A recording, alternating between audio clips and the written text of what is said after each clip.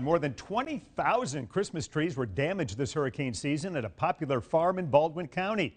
The owner of Fish River Trees says despite the storms, he's still preparing for opening day in just a couple of weeks. The only hiccup now, the possibility of more tropical weather. WKRG.com mobile journalist Blake Brown explains. Yeah, you have to remember Baldwin County has been impacted by other storms this year, not just by Hurricane Sally and Hurricane Zeta. This tree farm has taken a beating this hurricane season.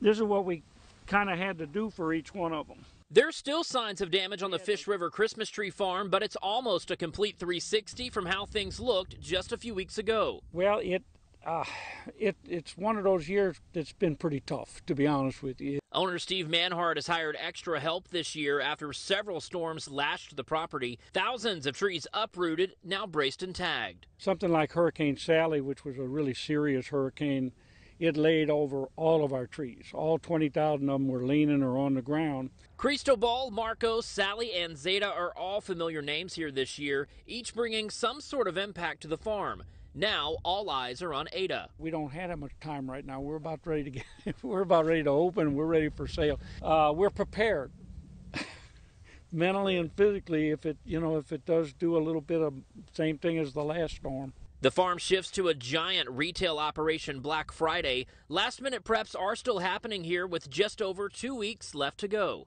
With everything going on, we're just ready to welcome everybody. I feel like opening my arms to everybody. And of course, the hope here is that whatever Ada brings to the Gulf Coast, that this tree farm here will not be impacted. In Baldwin County, I'm Blake Brown, WKRG News 5.